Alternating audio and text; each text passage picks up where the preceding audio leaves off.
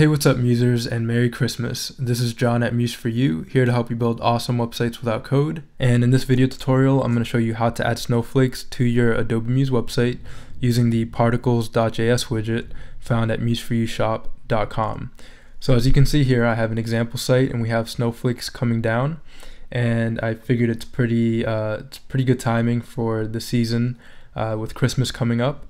So these snowflakes have been added with the Particles.js widget, and I actually have a Particles.js widget Christmas edition that comes with the snowflakes pre-built into them.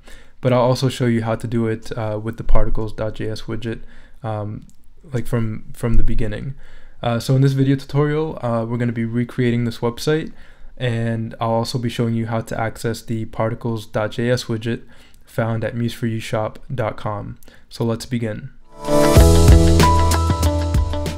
So to access the Particles.js widget, you simply go to museforYouShop.com, and then you can click on the pop-up here, and here you can subscribe. You can click here to subscribe and get access to all widgets and any new widgets I come out with for $39 a year.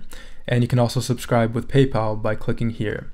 Or you can purchase the widget individually by clicking here. I have the Particles.js widget, the Christmas edition. So if I click on it, you can click on add to cart to purchase the widget individually, or again, you can get access to all widgets and any new widgets I come out with for only $39 a year. Very good. So once you get the widget, you'll get it in a zip file, and you simply extract the zip file, and then there'll be a .mulib file in that zip file, and you double click it and it will install directly into Adobe Muse. So I'm going to open up my Adobe Muse website. I have a blank site here. And to access the widget, you simply go to Library. If you don't see the Library panel, you can go to Window and then click Library. So I'll scroll down in my Library panel, and I'll look for Particles.js widget Christmas edition. I'll click the drop down, and here I have access to the widget. So now I'll simply click, hold, and drag and place onto my Adobe Muse website. And I'll click Allow, and that's it. That's all you have to do to get snowflakes on your Adobe Muse website. So let me make the background a different color, or actually I'll fill the background with that image by going to browser fill, and then down here where it says image, you click and then you add the image here. You can add the image there, and I'll scale to fill, position it in the center, and I'll take off scrolling. So now I'll go to File, Preview Page in Browser, and that's it. I have snowflakes. All right, very good. So to change the height of this container for the snowflakes, we'll just open the widget options, and we'll set the container height to, let's say, 1,000. Okay, and I'll go to File, Preview Page in Browser, and as we can see, the snowflakes fill the entire browser. And that's all there is to it. That's how you add snowflakes to your Adobe Muse website. Now I'll show you how to add the snowflakes manually. Let's say you have the Particles.js widget. You can just simply download a PNG of a snowflake. So I'm going to delete this widget. I'm going to go to my library panel, and I'll go to the Particles.js widget, just the regular one, which is right down here, 1.1. Then I'll click, hold, and drag and place onto my Adobe Muse website. Okay. So if we look, we have particles here instead of the snowflakes. So I'll go to File, Preview Page in Browser. And here we just have particles, and they're just kind of moving, and it has interactivity. Yeah, so we kind of don't want that. We want snowflakes instead. So I'm going to change a few of the options in the Particles.js widget options. So everything is good here. I'm going to take we don't need to worry about the particle color. One thing I do want to take off is the line link. I want to take that off, and we also need a snowflake. So you can go to like freepik.com and just type in snowflake, and they have a bunch of different snowflakes there. I'll type in snowflake, and as you can see, we have these nice snowflakes here. So I've already downloaded a snowflake, so I'm just gonna go grab it real quick. Okay, so I have this snowflake here, and I just cropped it in Illustrator, and great. Yep, I think I got this from freepik.com as well. Yeah, they just have a bunch of nice snowflakes there. So there I have my snowflake. So to add the snowflake to the Particles.js, we just click on the widget, and for select an image for shape, I'll click Add File, and I'll just go to the snowflake here. So I've added the snowflake, And for the particle shape, we'll say image so that it looks for the image. And there we go, we have snowflakes.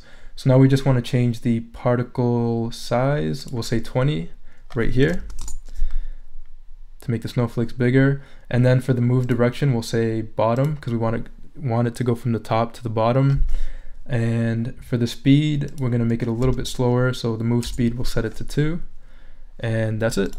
So we go to File, Preview Page, and Browser, and we have snowflakes. Also, we don't want any interactivity because as you can see, the snowflakes kind of repulse when I put my mouse over them. So we'll just go to the widget options and enable interactivity. On hover, we'll uncheck that, and enable interactivity on click, we'll uncheck that.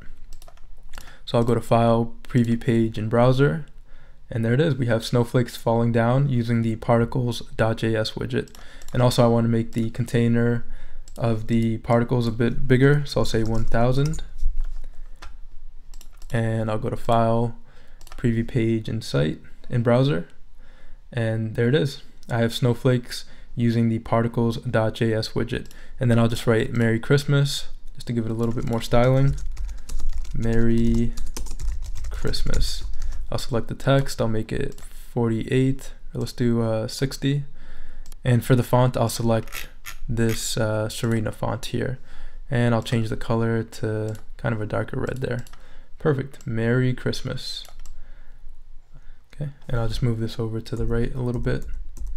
Then I'll arrange, send to back. Very good. File, Preview Page, and Browser. And there we go. Merry Christmas. And we have snowflakes there. So yeah, you can add snowflakes to your Adobe Muse website using the Particles.js widget. You can purchase the Christmas edition and just simply drag and drop onto your Adobe Muse website. So again, to access this widget, you simply go to museforyoushop.com. Then you can click on the pop-up here. And again, you can click here to subscribe and get access to all widgets and any new widgets I come out with for $39 a year. Or if you'd like to use PayPal, you can click here and use PayPal. Or you can purchase the widget individually by clicking on the Particles.js widget Christmas edition, clicking Add to Cart here. Or again, get all widgets and any new widgets I come out with for $39 a year. All right, very good. You can also just purchase the regular Particles.js widget down here as well. So you can purchase this one or the Christmas edition. Very good. So that's it for this video tutorial on adding snowflakes to your Adobe Muse website. Again, I do this to help you build awesome websites without code. If you like this video tutorial, you can subscribe below.